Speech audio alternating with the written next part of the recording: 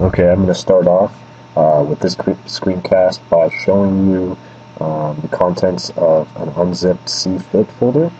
So if you downloaded the application from cfit.com, you will unzip it, and then you will find these files. And so what we're going to start with is the executable. You just double click that. Some windows will pop up. If this doesn't look the same on yours, you can hit reset. That's going to be possibly one of your best allies with this program is reset.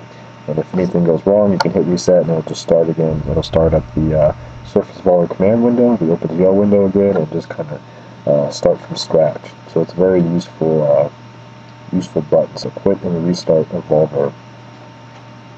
So the first FE file that we'll open up will be cube.fe. Now an FE file basically outlines the geometry, the model, the constraints, and so forth, and you can find more details of that in the Surface Evolver manual.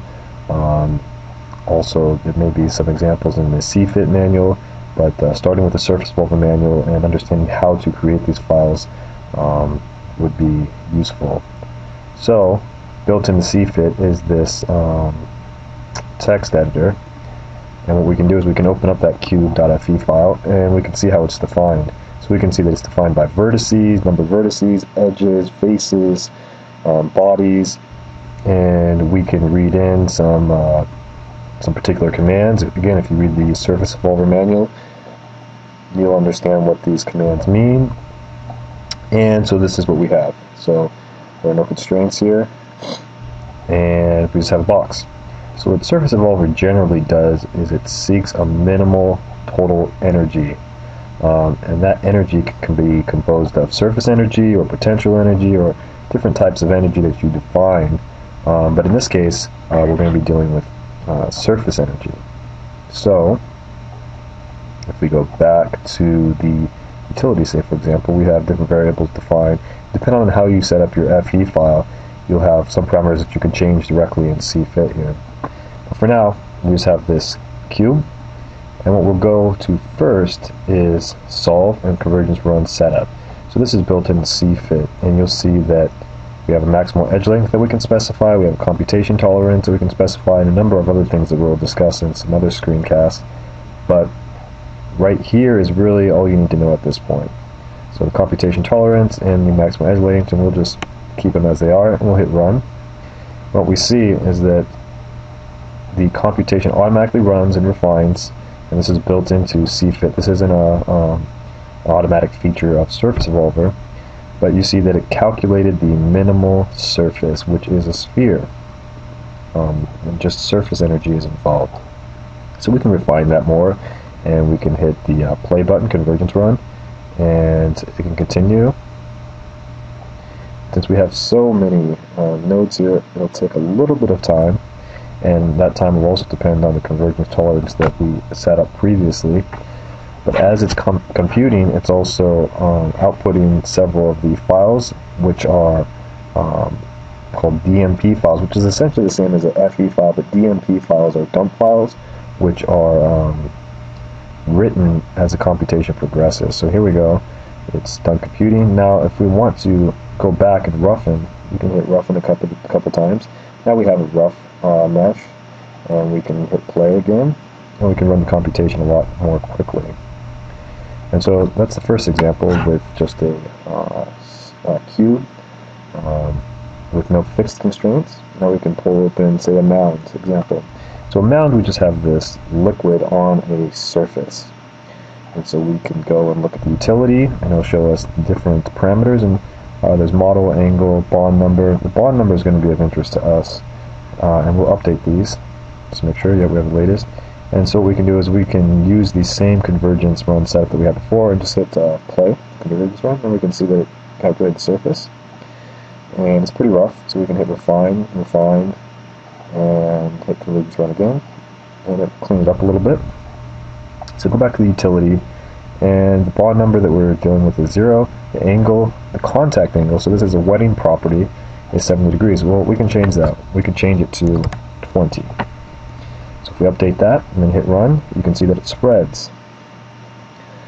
And we'll let that complete. We'll go back to the utility and we can change it to, say, 80. Update that, hit play. And now, it'll compute a new surface with an 80-degree contact angle. We can find that, hit play. And for this particular file, this FE file, this model, we only have the surface constraint. And you can look at all of these FE files and look at how they're built and modify them and make your own. So that's the noun. And what we can also do is we can export this as a STL. Okay? So if we do that, and I'll save it in STL work, and I'll just overwrite this previous one.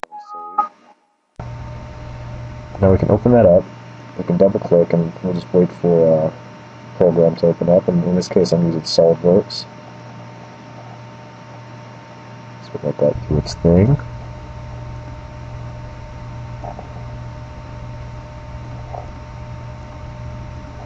There we go.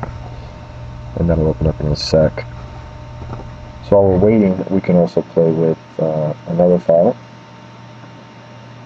Let's look at a pin and drop. So this is a drop that's hanging, and it's very similar to the noun. It just changes the gravitational parameters, specifically the bond number. So bond number is 3, angle 70, just like before. And we can hit play, and we can see, okay, similar idea. We can change that to, say, 3D. Play. Again, similar response, but this time they drop it left. And so in this case, it's unstable at a contact angle of 80 degrees with the particular bond number of 3. So we can stop the computation. It's going to reset. Look at the command window. And so what you saw there is that we can change parameters very quickly and see what happens. Now to refine this, run it. You can see for 70. It looks stable. When you do a real convergence run with trying to find a very accurate surface, you'll want to do this a little bit differently, but we'll talk about that in a different video. But here we can change the bond number to, say, 3.5 at a contact angle of 70, update that, and then we can see if it's stable. In that case, it's not stable. So again, we can stop, reset, and open the command window again. And so what you're going to find is you can quickly change these, but in CFIT we have built in what's called a, let's see where it is, parametric sweep function. That parametric sweep function allows you to step through all of these, and CFIT can detect when things are unstable or not, and it can output, you know, a variety of bond numbers, a variety of surfaces for which it's stable, and you can actually map these out and figure out solutions to your problem if it has to do with those parameters. So let's pull up SolidWorks. Let's don't ask me again, no. And so we can see that we can look at this surface and output the surface of that liquid configuration, and we could also import this back into CFIT, but for now I'll just show you the export, and there you go. And so if you have complex geometries, you can also export those. You can see that it's faceted because it outputs the actual mesh. So if you want something really fine, you can increase the mesh density. You could also output this to a CFD program for initial condition, or just defining a particular shape for, say, solder, or for bubbles in flow, or whatever it may be. So I'll go ahead and close out of that. And so we can go back to CFIT. And let's look at another example. We'll look at this particular case.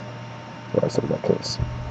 And so what this is kind of modeling is a droplet on a, say, a leaf or a corner-bound drop. And we can change a variety of parameters. The corner half angle, the contact angle, the G angle psi, G angle phi. These are gravitational parameters. So initially we can just hit run, see what happens. And so the droplet kind of spreads a little bit on the surface. We're done. We can refine, hit play. You can refine that you can see that it kind of hangs over the edge. And what you'll find, depending on the angle, the contact angle, the corner angle, the wetting properties, etc., that there are different stability limits based on gravity or volume or whatever it may be. And in this case, it looks like this initial configuration is unstable and it will eventually move off the surface.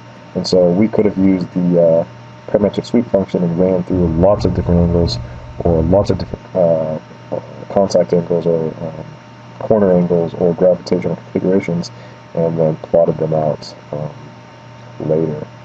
So we'll stop, again reset, and with that I think I'll end this screencast, and hopefully you have a little bit better familiarity with what CFIT can do. So see you next time.